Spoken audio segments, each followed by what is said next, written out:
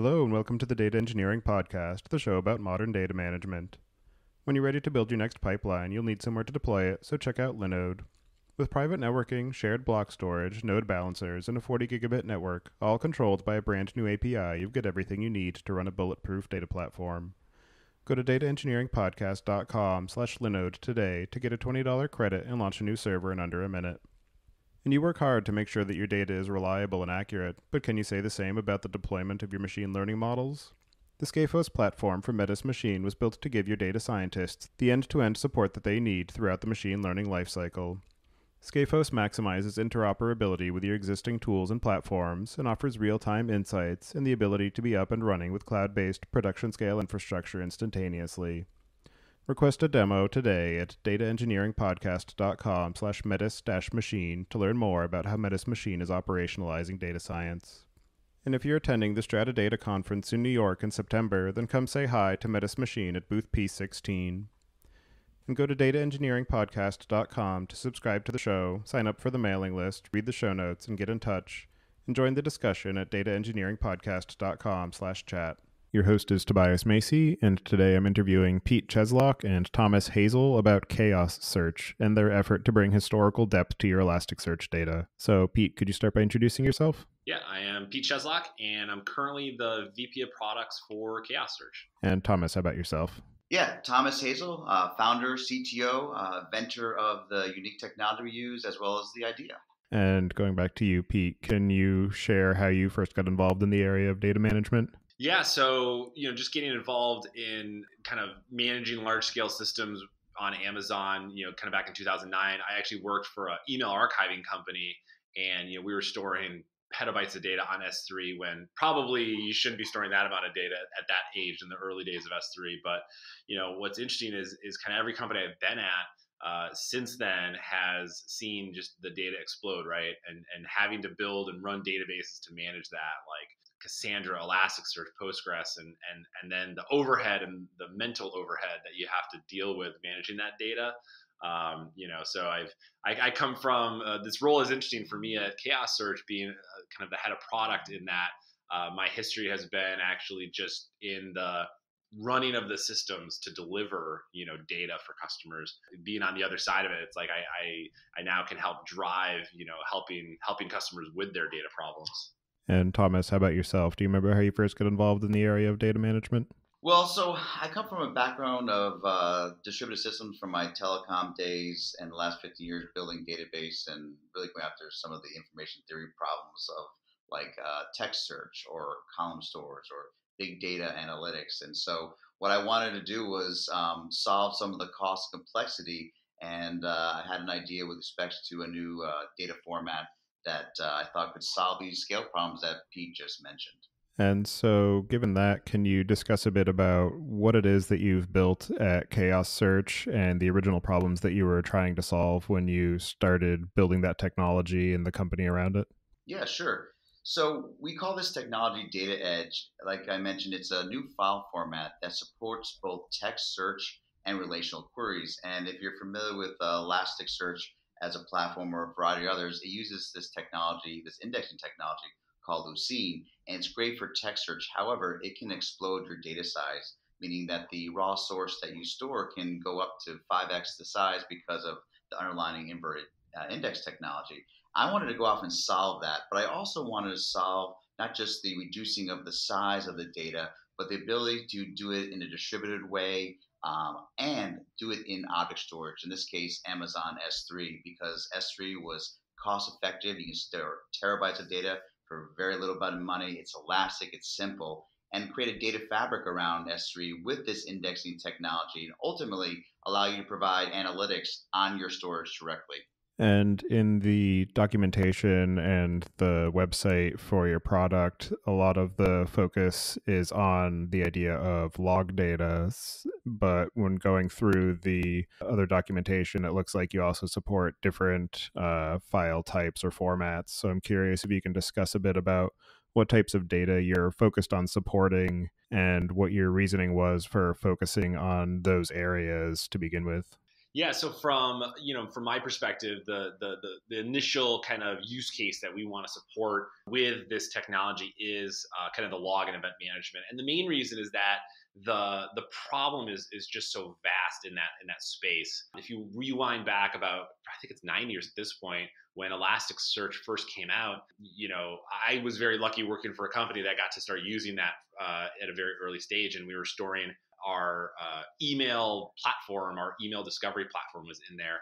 And in that scenario, Lucene made a ton of sense for that because the raw data in those emails was actually reduced on the index side. As Elasticsearch evolved into a business and brought on other open source tools like Kibana and Logstash, you saw this huge explosion in the usage of Elasticsearch for log data. And it's almost comical that it was used for like highly structured log data like JSON logging. And like what Thomas was saying before is you're putting in these JSON logs and the inverted index is causing them to explode up dramatically in size. So now you're managing significantly more data on these clusters. Now I love Elasticsearch and I've been using it for a long time. The APIs are great and scaling it is relatively easy from a technology perspective, but the challenge really is that the cost of it, right? After a while, you're running hundreds of Elasticsearch servers, potentially spending, in the Amazon world or any cloud world, right? You're paying for every bit of storage on there. And so you enter in this scenario of saying to yourself, well, maybe I'm going to drop this data instead of keeping it around. And I think when the founders here at Chaos Search was looking at this market, too many people were saying to themselves, I can't keep the long tail of data. I need to throw it away. I can only save 7 days of data. And what's amazing, I think, in my perspective, is that what this technology really has done is enable the long tail so that you don't have to make that choice anymore. Do I keep my data or do I throw it away? Because it can be saved and queryable on Elasticsearch or on S3 via this new file format for so much longer. Yeah, and I'll add to that real quick is the basis of using object storage to store your long tail. And then with our service, enabling you to do the same tooling, the same Elastic API, Kibana interface, even with Logstash, the ability to dump into S3, really that was the value that customers love. They just couldn't do it from a long perspective because it was cost prohibitive. And we're offering a service at a price point that, weeks, months, years of data retention and analytics is where we're going in on the market. And also from the Elasticsearch perspective, as you're increasing the amount of storage that you're retaining to be able to have longer views of that log or metric data, it increases the operational overhead of being able to manage these larger clusters, either in terms of number of instances or just the overall volume of data and some of the complexities that go into the different shards for the indices and keeping them active and in memory. So on that point, I'm wondering if you can talk a bit more about some of the challenges that are inherent to having a larger scale Elasticsearch infrastructure for being able to manage those larger volumes or longer histories of data. Yeah, absolutely. I mean, the great thing about Elasticsearch, like I said before, is that operationally, at least for a database, it's very friendly. It's got fantastic APIs. It's RESTful. It's got tons of metrics, tons of real-time ability to tune it, to update it. And the problem that the company Elastic is trying to solve is incredibly hard, and they're doing a very good job of it. The biggest problem, though, that you really run into is when you build out these Elasticsearch clusters and store the data, again, on one side, this explosion of Lucene in the size of your data. And the other trick too is because storage and compute are so tightly coupled, that's usually your scale point. So like one example is at a previous company, we used to run, like I think it was like the R3 or the R type where it's a decent sized memory, but then we have to attach EBS volumes to get the storage for that. So it's like you run a certain number of servers to support the memory and CPU requirements of ingest, and then you have to run a certain amount of disk to support kind of the storage of that data. And at a previous company, we tried a ton of things around tiering our Elasticsearch, where maybe we would take this large ingest of data onto really hot NVMe or SSDs, and then every day we would move indices over to like hard drives or a lower tiered storage.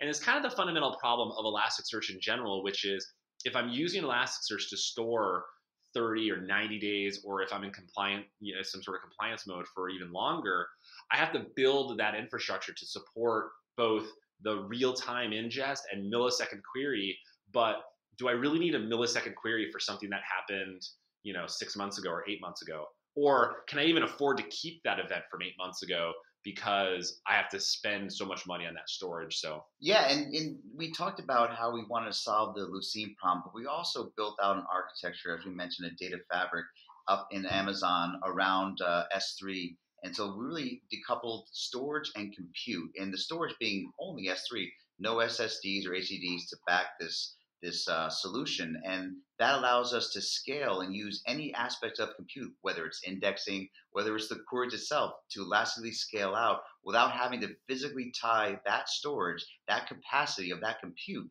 to one instance of a node. And so that allows us to dramatically reduce cost as well as scale elastically. In terms of the infrastructure necessary for somebody who's using Chaos Search for being able to access that data in S3, is there actually any requirement for having an Elasticsearch cluster at all if they don't need these sub-second query responses? Yeah, so that's a great question.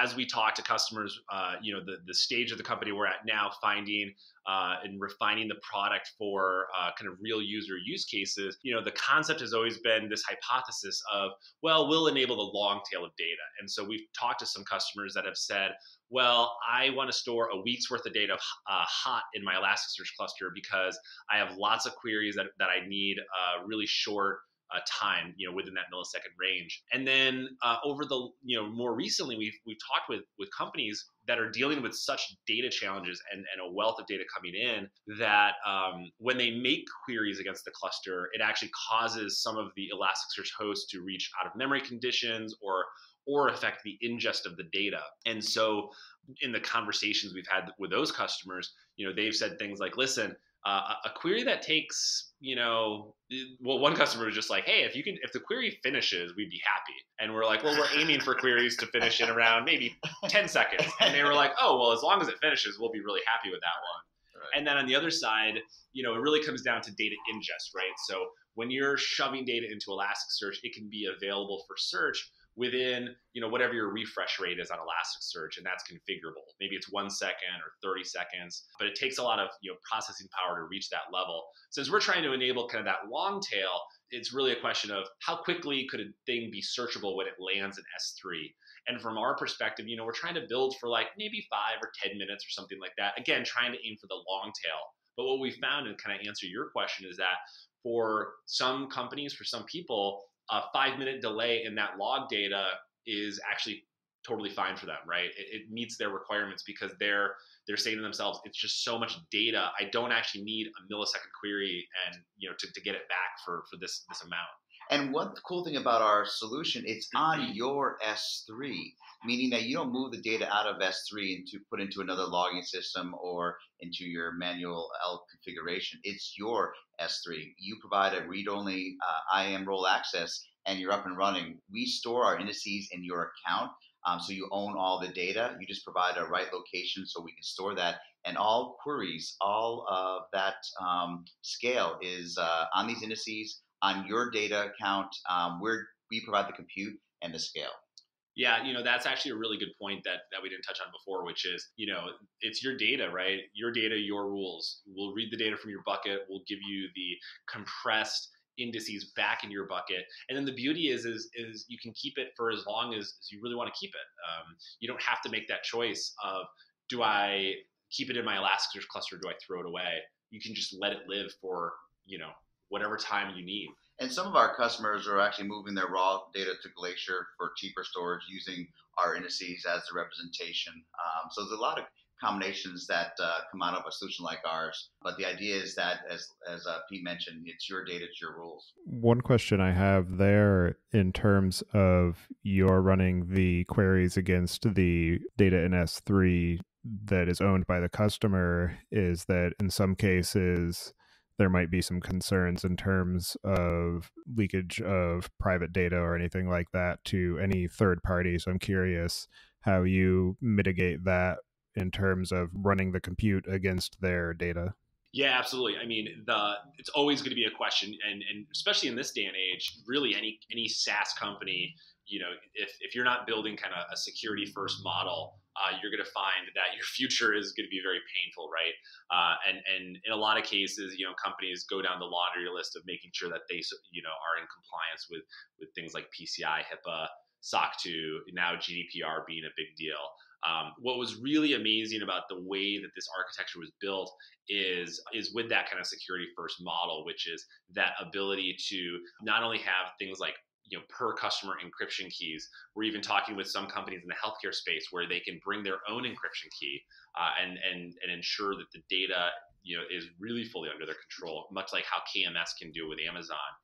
In addition, for customers and their compute, they're essentially running their own environment of processes linked together with an encrypted network, again, with its own keys. So from a data handling perspective, coming from a security company who had to live through SOC 2 compliance and stuff, I actually am incredibly looking forward as we grow and go through those various audits. I think it'll be really refreshing to experience that from this architecture design. And for loading the data into S3, I know that Elasticsearch, for instance, has the capacity for backing up indices to S3 directly from the cluster. And then there are also systems such as Logstash or FluentD that let you push your data directly to S3 from those systems. So I'm wondering, for somebody who's getting set up with Chaos Search, what's the preferred mechanism for being able to load that data into S3 and making it accessible to Chaos Search? And what are some of the considerations in terms of format or structure for that data to allow it to be indexable by the product that you're building? Yeah, so it's another really good question. When I was doing kind of my due diligence into the company, to come on board and really trying to think about the problem they were solving, one of the things I said to Thomas, I said, hey, Elasticsearch has this ability to push an index up to S3, and that's Lucene. It's got a defined schema that we should be able to read, right? Like, could we just, ingest, for lack of a better term, these Lucene indexes as they're aged out of a hot cluster? And his response was, yeah, it's just another data type, right? And so that's really, I think, the mindset that we're trying to take, which is, there's a lot of companies who already have data in S3 because Amazon is very nice and lets you log really for a lot of their services right into S3. They have things like Kinesis Firehose where you can just stream data into S3. So obviously they've really optimized for that. And like you said, FluentD and Logstash and these other tools that can stream data to S3. The nice thing from our perspective is that we don't really care what the data is. Again, it's just another data type. But as kind of an early stage company, the data types we're most interested in working with right now are things like CSVs, JSON, kind of a standard logging format. If you think like Apache logs, Nginx logs, things like that, Lucene indexes, stuff like that. As time goes on, supporting more and more data types is something that is pretty exciting with some of the schema type things that we can do on read. Yeah, some of our benefits that we provide, obviously, reading in the Lucene index schema and the data. Parquet, which is a common format that is used. We add in a whole additional functionality that, say, Athena doesn't even have, particularly with full text search. Obviously, the visualization of Kibana. So there's a lot of data sources that we intend to add to our product line, and we're excited to include them. And your mention of Athena brings me to my next question of what's the benefit of using something like Chaos Search with the Elasticsearch interface and the Kibana UI versus some of the other tooling that's been built on top of being able to access data directly from S3 and other stores, such as Presto and the Athena that's been built on top of it, or the Apache Drill project, or other things along those lines? Yeah, I would say that's a good question. We get that often. There's a couple aspects to our product offering that is unique. One, we provide data management around S3, so data cataloging that's published in the Elastic API, Elastic Indices, as well as this concept called virtual folders where you can create object groupings that will filter out different aspects of your bucket. So that's one thing that Athena does not have. The other thing is all the text search and visualization that people have gotten to know and love. And then the price. To scan 1 terabyte of data, it's either $1 to $5. We have a significantly lower price, both from an Elastic's perspective as well as Athena perspective. I'll use Pete to talk about pricing if we want to get into that. But what we want to do is the ease of raw data to these Elastic indices quickly, as well as a price point that really hasn't been seen in the market. Yeah, that's always been the challenge of logging companies is, the longer you store for a lot of logging companies, they're using Elasticsearch under the hood is, kind of one of the first problems. It's hard to scale that cost effectively just on your own. But then if you add on top of it, they have to essentially, charge up front for you. Maybe you don't even store that data for longer than 14 days, but they have to charge you up front for that because you could potentially.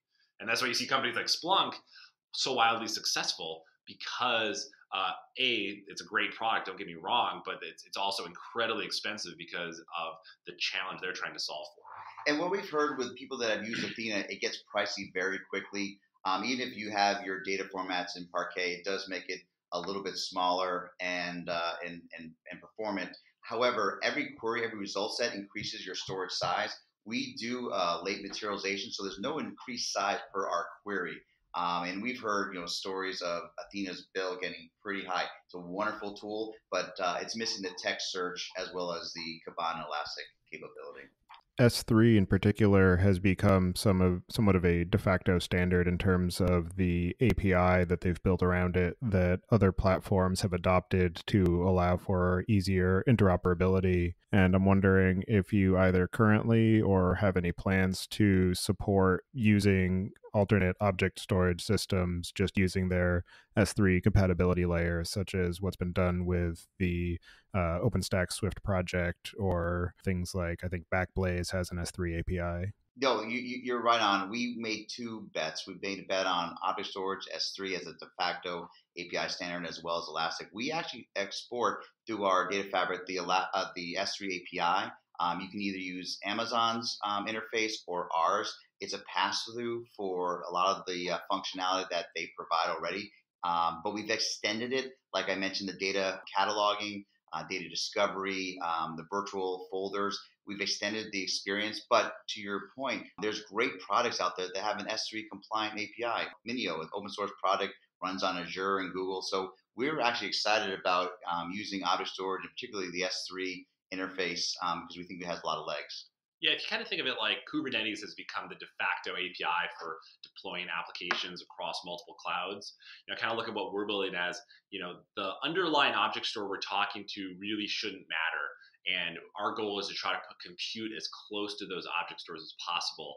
Because what we're going to see over the next 3-5 years with Kubernetes and all of these hosted Kubernetes solutions on these cloud providers is more companies actually running multiple vendors, right? Multiple cloud vendors, because it's now so much easier, right? They're going to be putting data in these object stores because of the cost perspective. So, from our mindset, trying to be as close to that as possible is I think always a key.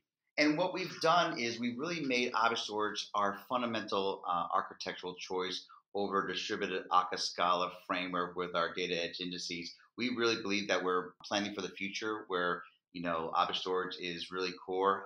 As you, I'm sure, know, SSDs and HDDs have been core to databases for a long time, but they're not as flexible and not as elastic and as cheap as object storage has become and will continue to become. Yeah, the whole logging world, I think the joke there is like the death of logging is yet to come. At the end of the day, as much as people are moving to things like, tracing or advanced time series metrics or, any sort of that type of ways of kind of monitoring their applications, at the end of the day, logs are still the best way to kind of slice and dice on structured data coming from applications and sometimes unstructured data. And so I've yet to see a company who has basically not used logs as part of their kind of troubleshooting, and it just seems like it's going to keep continuing to grow as more and more microservices. Yeah, right. Example. It's a great way, and there's a lot of people I think trying to solve like that problem of how do you monitor these microservices. But at the end of the day, there's still going to be a lot of data kind of being generated, and that's the thing I don't think anyone really is solving right now is how do you enable that long tail of data. And coming from a security company, I got excited because it's like if there's a new vulnerability that comes out and I can go back to every web request log I have for the last year and see like, hey, like what vulnerable endpoint did someone hit and what IPs did they hit it from? I mean, there's a real power to that you just really can't do nowadays without if you are lucky enough to have that data in S3, it's like, okay, like load up an EMR job and like process that in, or do it all the data processing in real time versus I just want to ask the question and get an answer. And that's really why I wanted to create Chaos Search and this technology underneath. I wanted to make data and information as small as possible, as cost efficient, and as well as the value, the querying of that data. And it enables all these things that we hear customers time and time again talk about, and the cost prohibitive nature of storing that data over the long tail, as well as the margins that something like a Lucene technology has caused logging companies to really discourage data over weeks, months, let alone years.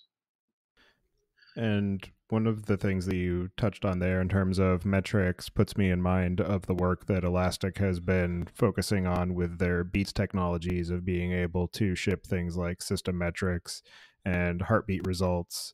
And I'm curious what kind of support you have for being able to query those types of events and that type of data and use the same types of dashboards that are being built for some of the newer releases of Kibana for being able to use it as somewhat of a replacement or supplement to things like Datadog or New Relic. Yeah, I mean, I think the goal of high cardinality metrics is something that a lot of companies are trying to solve. I think it's what everyone wants.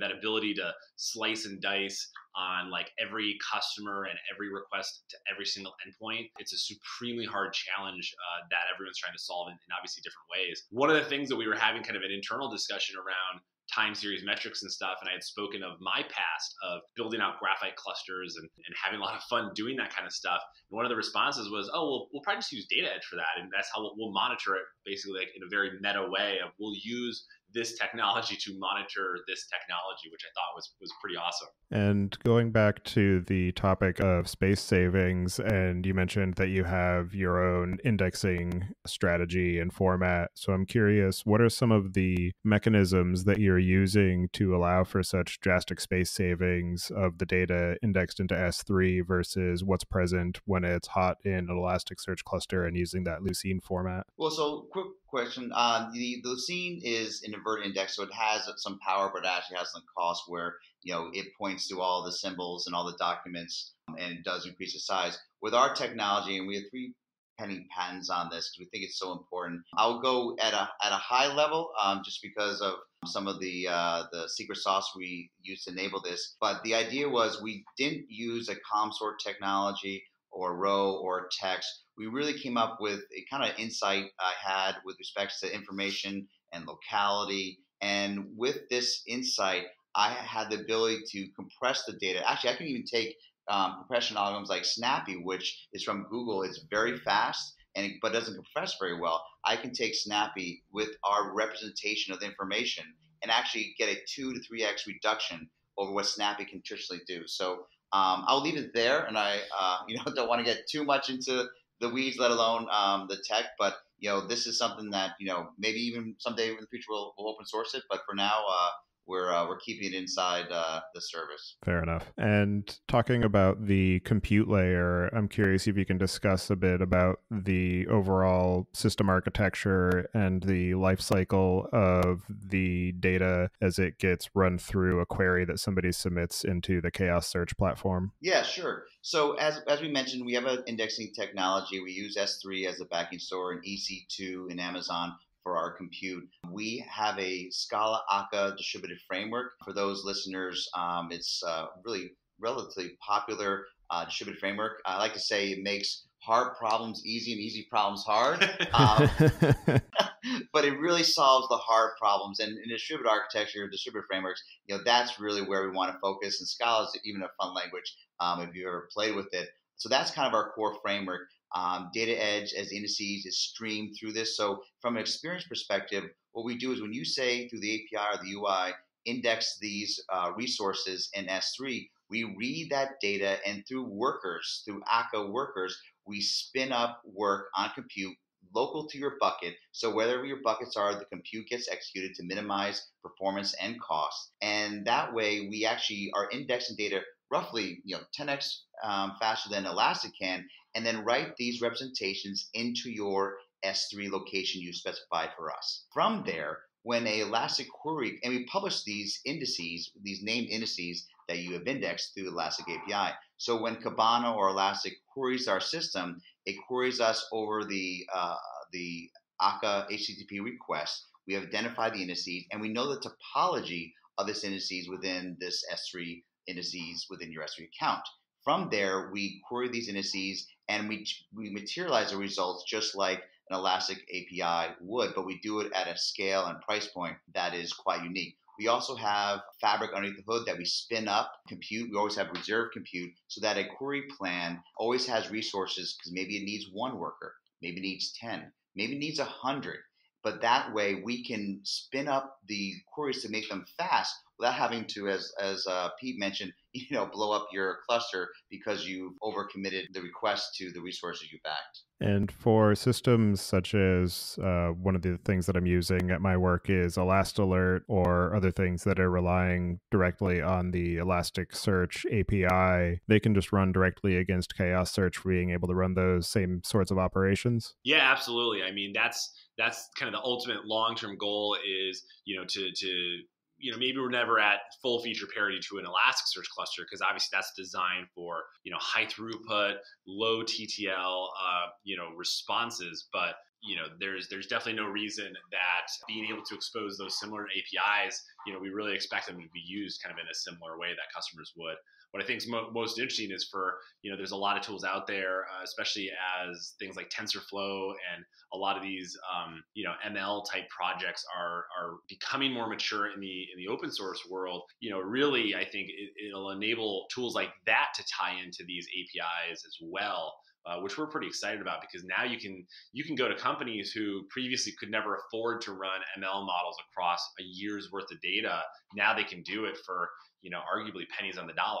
Yeah, and actually I'll add to that. One thing that we haven't addressed is, as I mentioned, this file format supports text and relational functionality, but its uniquely representation works nicely with Tensor and TensorFlow integration. So that's something that, Pete's here, he's our product guy, but our roadmap has TensorFlow integration as something that we've heard our customers are looking for. And do you have any additional capabilities beyond what the Elastic API supports that you're exposing through Chaos Search for being able to leverage some of those relational aspects or simplify certain types of operations that might not necessarily be executed directly against an Elasticsearch cluster, but would be useful for some of these more long views of the data?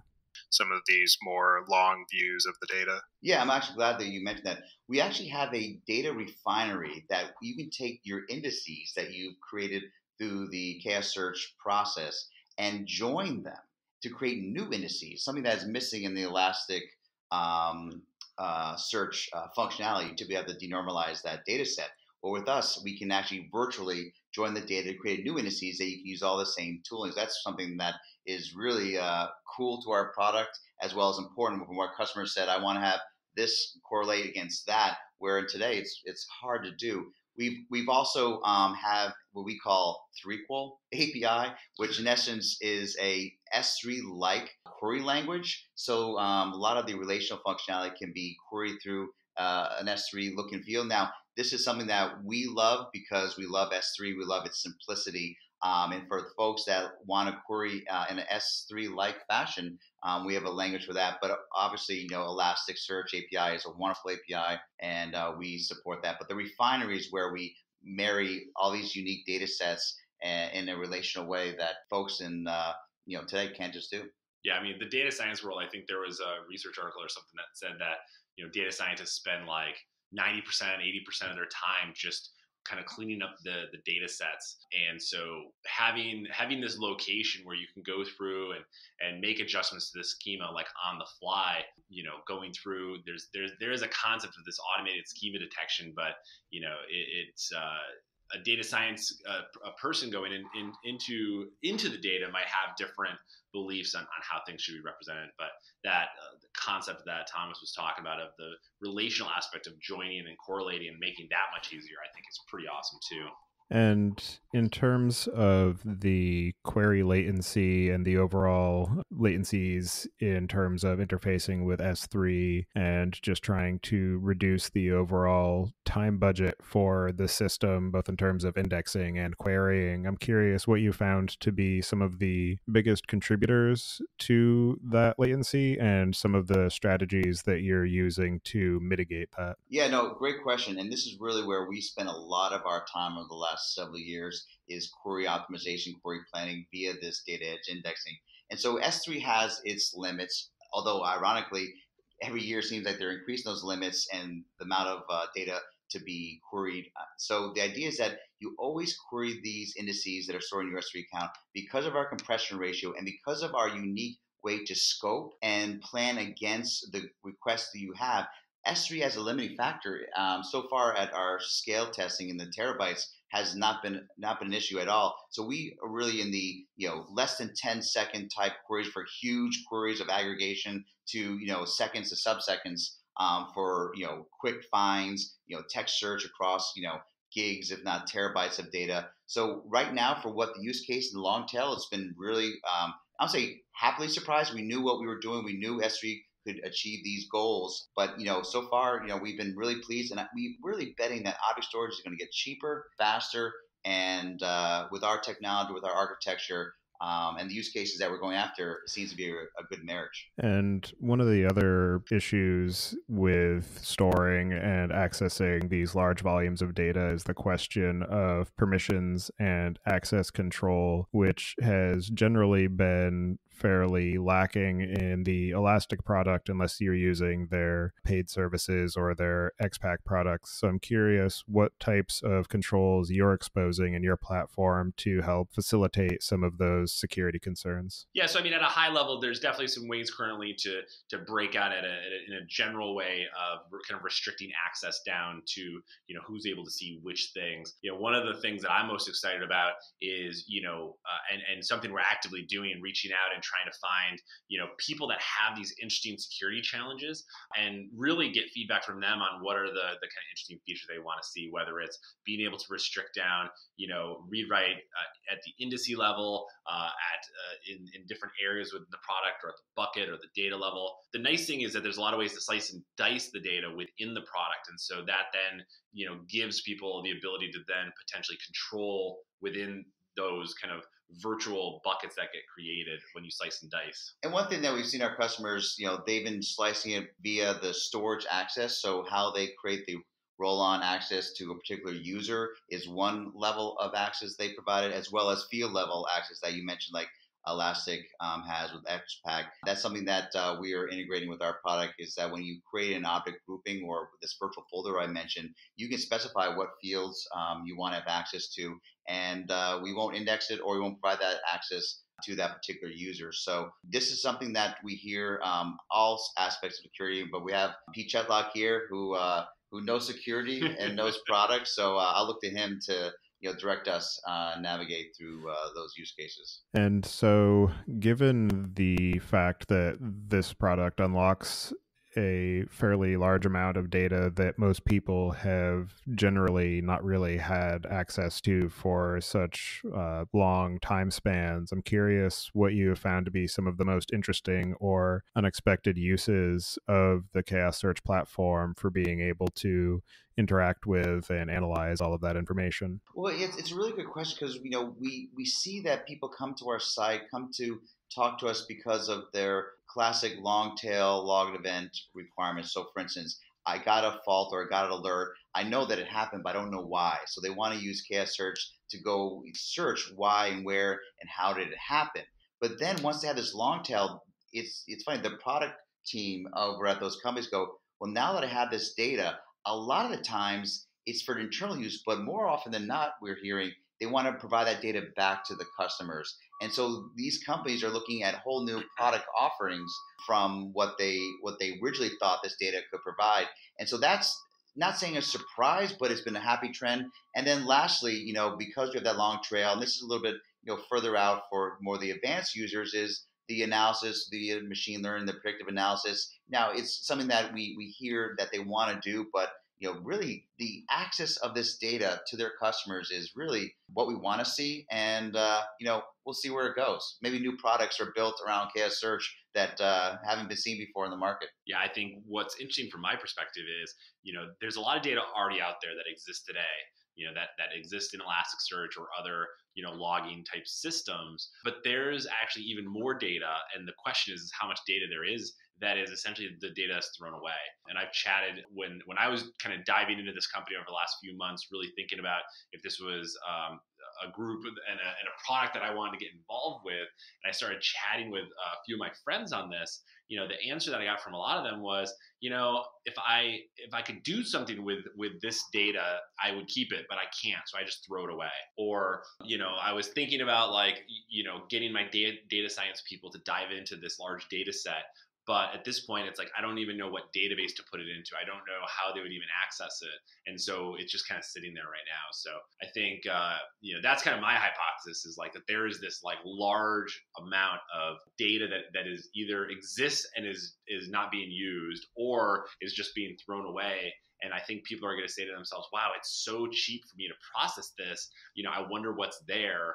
And like Thomas was saying, that ability to say, let's actually monetize this data, from a product standpoint. I know there's a lot of people out there that would probably have some ideas if they could just do it, in a way that doesn't cost them a fortune. And I imagine too that it would lend itself well to more useful and more accurate anomaly detection algorithms, where a number of the layers that are built on top of Elasticsearch or some of these other metric systems are generally working on much shorter time horizons and detecting whether the data is anomalous within the past few hours or days. But you could even create analyses or models for seasonal trends where, this time last year we saw this similar spike, so it's not actually anomalous from a yearly perspective, despite being anomalous within the span of the last month or so. No, and that's a great point. Elastic has some new features like roll-ups, and when you roll things up, you lose, the texture, and you lose those patterns that may have provided that insights that the anomaly detection requires. So roll-ups are a great technique when it's too competitive. But what if you could store the data, all the data, and really index fully the data set versus subparts that you realize, oh shoot, I wish I had this attribute within the system. So we think having the real data accessible at your fingertips, as we mentioned, really opens up a lot of doors. And you've mentioned a little bit some of the goals that you have going forward and some of the ideas that you have for the platform. So I'm wondering if there are any specific features or improvements that you're working on that you'd like to share that will sort of exhibit what you're trying to move towards in the future with Chaos Search. Well, I'll let Pete talk to the short term, but the long term vision, we are building a data platform. It's beyond log and event data. We have a data lake philosophy with the ability to dump data into your S3 without having to worry about schema or provisioning or scale at a price point. And then from there, really be able to analyze your data in the way that you like to analyze it in a design studio. Really a database with storage, convergence is where we really want to be a first generation in that. But from a short-term perspective, I'll leave it to Pete for features and functions. Yeah, I mean, in the near term, the thing that I'm finding most joy in is sitting down with people and hearing about their pain and sadness of their very expensive and very hard to manage Elasticsearch cluster, and basically going to them and saying, listen, I can give you a lot more data for a lot less money and a lot less Elasticsearch. And, a little gleam of brightness comes in these poor operators' eyes when I can, tell them that there is a future where they could actually store more data and run less servers. And so I think, my biggest goal is really just trying to find more people out there who want to go on a journey with us and try this out and give us feedback and really help us refine and make that experience as good as possible. And one other question that just triggered is, with having these longer time spans of data, you increase the potential for having compliance issues, either because of the length of the time that the data is being stored, or because at some point in the history of when you started collecting the data, you had a certain field that you've now either obfuscated or eradicated. And I'm wondering if there are any mechanisms built into Chaos Search for being able to go and retroactively modify that information, or if you would just be relying on your other ETL tools for being able to do that processing and retroactively apply these compliance regimens. Actually, yeah, I'm glad that you asked that question. We've gotten that request a few times, and I didn't really plan for this, but Data Edge actually has the ability to wipe clean those, lack of a better term, symbols without having to re-index or transform the data. So it's kind of the GDPR question, yeah, which is like, for a lot of companies, it's like, I got a GDPR request. I need to remove some data. And usually the first response is, well, first we have to process it all to figure out what even we have to delete it. And we started talking about this, and Thomas was like, well, we can just selectively purge that out. It's pretty easy. And I was like, I don't have nice. I don't have to rebuild the indices, which is that was not intentional. Sometimes with computers, there's happy accidents with computers. Yeah. We'll chalk that one. I would say that was a free one that I got for this representation. Most of the accidents are tragic, but occasionally they can bring joy. Exactly. All right. Are there any other aspects of chaos search or the problem domain that you're solving for that we didn't discuss yet, which you think we should cover before we close out the show? No, I don't think so. I mean, I think we're really excited. I think we're onto something. There's a lot of data out there. It's growing more.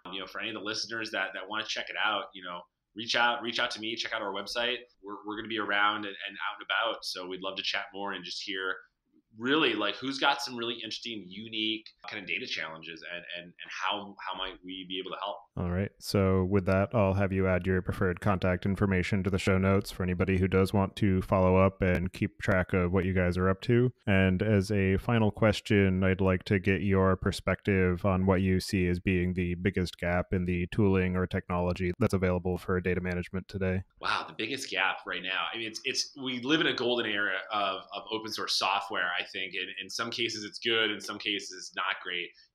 There's kind of thing that I see is that there's still not a lot of good stuff around kind of cleaning data up for processing, right? Like data has to get structured in a certain way, whether it's I've got log data, I need to convert it into JSON or YAML or whatever other format and stuff like that. So, and maybe it's just my inexperience in that. I haven't really found anything good from that perspective other than kind of old school Unix tools and rub a little JQ on top of it, right? And Thomas, how about you? I mean, we hear it is the golden age of information, and information drives value, and the ability to store more, to analyze more is important, and it changes business. It changes, our lives. So chaos search is really what we believe is a fundamental tool service that really unlocks new ideas, new businesses, and I love solving these types of problems, and hope to solve a whole bunch more as we learn about what people want to use the service for. All right. Well, thank the both of you for taking the time out of your day for joining me and discussing the work that you're up to at Chaos Search. And it definitely looks like an interesting platform and one that I may find some of my own use with. So thank you for that. And I hope you enjoy the rest of your day. Thank you. Yeah, thanks a lot.